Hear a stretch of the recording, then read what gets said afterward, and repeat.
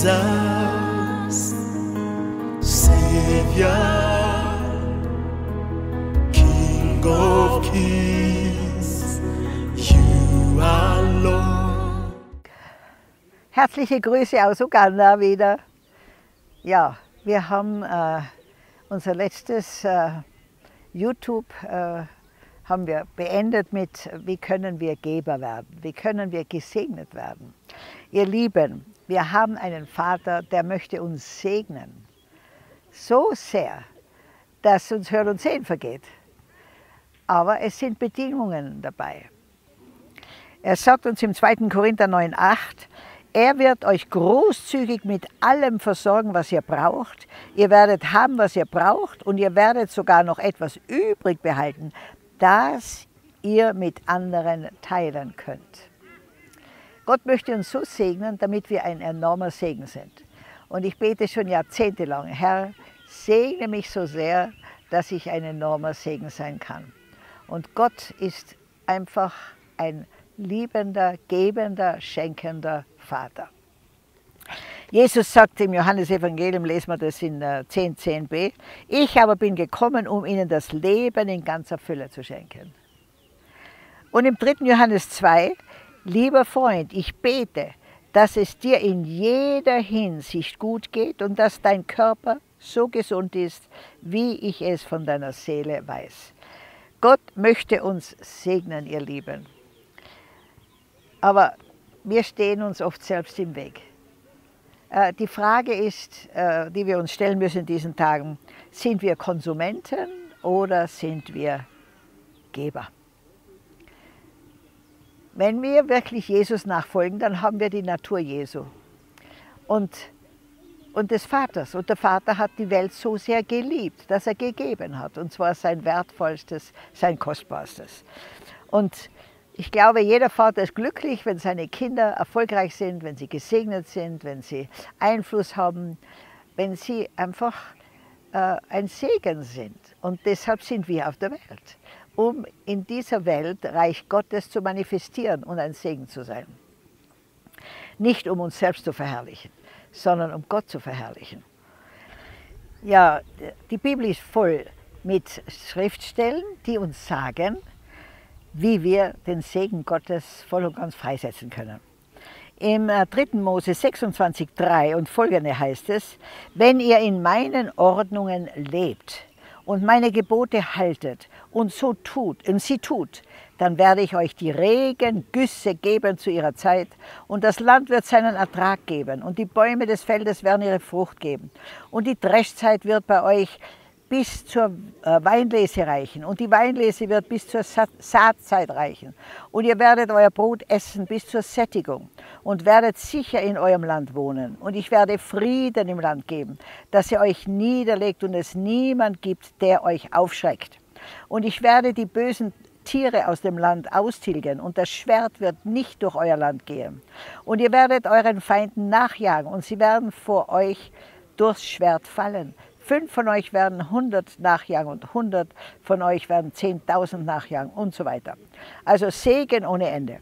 Und dann lesen wir im 5. Mose 28. Da geht es, wir müssen in seinen Ordnungen leben. Wir sind herausgetreten aus seinen Ordnungen. Wir haben unsere eigenen Ordnungen gemacht.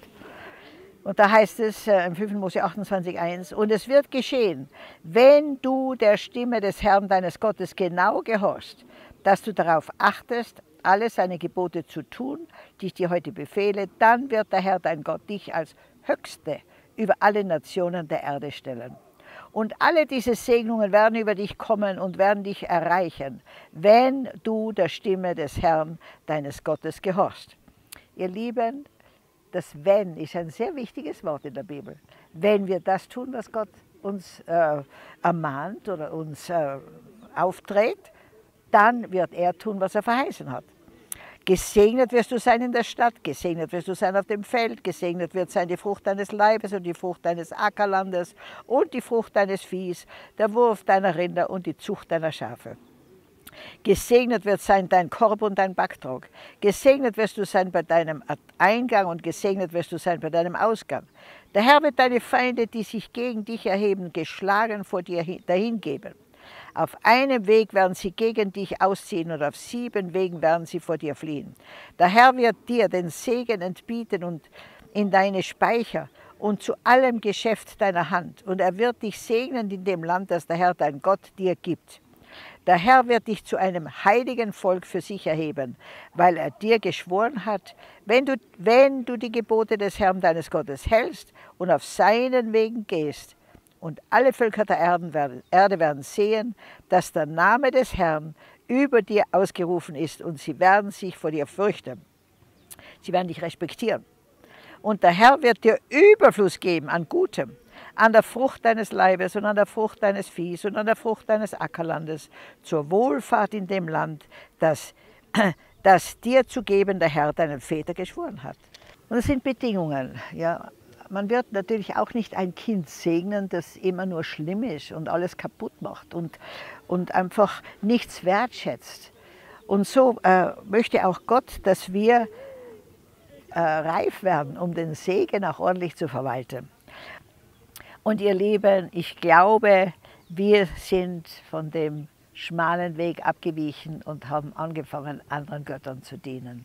Und da ruft uns Gott wieder ganz massiv zurück. Also ihr habt jetzt die Segnungen gehört, aber dann kommen, ich glaube, um die 60 Flüche, wenn wir nicht gehorchen, wenn wir nicht tun, was er uns sagt. Ihr Lieben, wir können es nicht riskieren, Gott nicht zu gehorchen. Denn er ist ein Vater, der will Menschen, die ihm dienen, mit reinem Herzen. Im 2. Korinther 9, 6 bis 15 lesen wir im Wort Gottes, und das ist ein ganz wichtiger Bereich unseres fruchtbaren Gebens. Dies aber sage ich: Wer sparsam sät, wird auch sparsam ernten. Und wer segensreich sät, wird auch segensreich ernten. Jeder gebe, wie er sich in seinem Herzen vorgenommen hat, nicht mit Verdruss oder aus Zwang, denn einen fröhlichen Geber liebt Gott. Gott aber vermag euch jede Gnade überreichlich zu geben, damit ihr in allem, alle Zeit, alle Genüge habt und überreich seid zu jedem guten Werk, wie geschrieben steht. Er hat ausgestreut, er hat den Armen gegeben, seine Gerechtigkeit bleibt in Ewigkeit. Ich glaube, in Sprüche 17, 19 heißt es, was wir den Armen schenken, das leihen wir Gott. Und ich garantiere euch, der lässt sich nicht schuldig bleiben. Der aber Samen darreicht dem Seemann und Brot zur Speise, wird eure Saat darreichen und mehren und die Früchte eurer Gerechtigkeit wachsen lassen. Und ihr werdet in allem reich gemacht, zu aller Freigebigkeit, die durch uns Danksagung Gott gegenüber bewirkt. Denn die Besorgung dieses Dienstes füllt nicht nur den Mangel der Heiligen aus, sondern ist auch überreich durch viele Danksagungen zu Gott. Denn infolge der Bewährung dieses Dienstes verherrlichen sie Gott wegen des Gehorsams eures Bekenntnisses zum Evangelium Christi und wegen der Lauterkeit der Gemeinschaft mit ihnen und mit allen. Und im Gebet für euch sehnen sie sich nach euch wegen der überragenden Gnade Gottes an euch. Gott sei Dank für seine unaussprechliche Gnade. Also, der Herr möchte nicht, dass wir irgendwas unter Zwang machen. Er gibt freudig, er gibt fröhlich und er möchte, dass wir genauso großzügige Geber werden, freudige Geber werden und eben ihm vertrauen und ihm glauben, dass er eine reiche Ernte denen schenkt, die mit einem fröhlichen Herzen investieren. Und wirst du fragen, ja, wie soll ich das dann machen? Wie soll man das machen? Wie soll ich geben? Und da habe ich eine Schriftstelle gefunden, die mir sehr hilft, jeden Tag zu wissen, was Gott mit mir vorhat. Denn wir sind sein Gebilde in Christus Jesus geschaffen, zu guten Werken, die Gott vorher bereitet hat, damit wir in ihnen wandeln sollen. Wo darf ich ein Segen sein? Wo darf ich eine Ermutigung sein? Wo kann ich Hilfestellung geben? Und dann wird es dir der Herr zeigen und du kannst dann getrost durch den Tag wandeln. Ich sage es euch, es ist eine Wonne, dann am Abend Rückblick zu halten und zu erkennen, war das jetzt eine Woche oder war das ein Tag? Auf jeden Fall wird dein Herz sehr beglückt sein, weil du weißt, du bist in den guten Werken gewandelt, die Gott vorbereitet hat. Ihr Lieben, wir können uns den Weg zum Himmel nicht erkaufen, sondern den Weg zum Himmel können wir nur im Glauben annehmen, indem wir Jesus Christus in unser Herz aufnehmen und ihm unser Leben schenken, und zwar 100%, ihr Lieben. Ein halber Christ ist ein ganzer Mist. Schenk dem Herrn dein Leben voll und ganz und stelle es ihm zur Verfügung. Und du wirst sehen, wie großartig er dann dein Leben machen kann. Nie hätte ich mir vorstellen können, was Gott mit mir vorhat. Nie. In meinen wildesten Träumen hätte ich mir nicht vorstellen können, die Liebe, die Gott durch mich ausgießt und zu mir ausgießt. Und die Freude, die ich erleben darf als Reich Gottes Arbeiterin. Also gebe ich zuerst total dem Herrn hin. Und dann, ihr Lieben, sucht Gott Menschen, die reinen Herzens sind. Der Herr schaut auf die Motive in allem, was du tust. Tust du etwas, um was zu bekommen?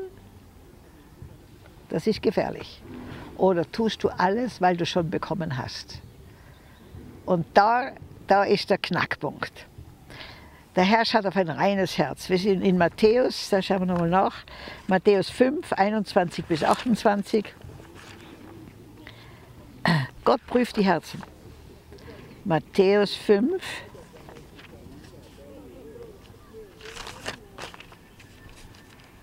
21 bis 28.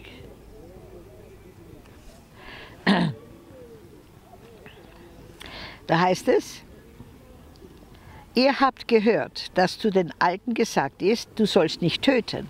Wer aber töten wird, der wird dem Gericht verfallen sein. Ich aber sage euch, dass jeder, der seinem Bruder zürnt, dem Gericht verfallen sein wird. Wer aber zu seinem Bruder sagt, Raka, dem Hohen Rat verfallen sein wird. Wer aber sagt, du Narr, der Hölle des Feuers verfallen sein wird. Wenn du nun deine Gabe darbringst zu dem Altar und dich dort erinnerst, dass dein Bruder etwas gegen dich hat, so lass deine Gabe dort vor dem Altar und geh vorher hin, versöhne dich mit deinem Bruder und dann komm und bring deine Gabe dar.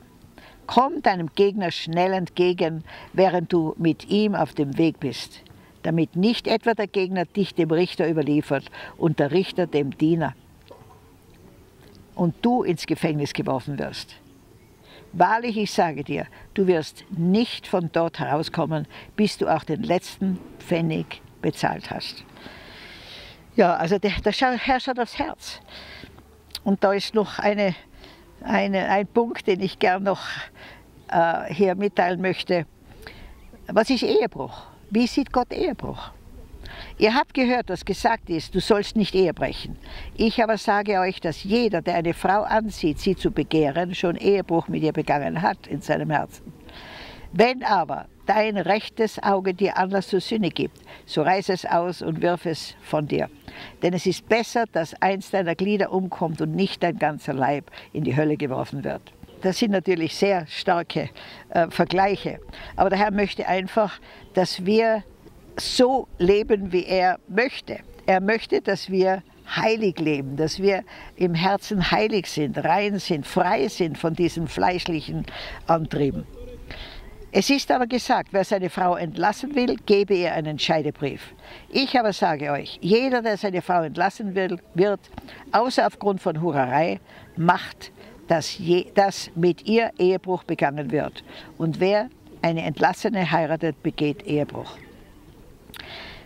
Es heißt auch, wenn man nur eine Frau mit falschen Motiven anschaut, hat man schon Ehebruch begangen. Ihr Lieben, der Herr Jesus kann sehr hart sein.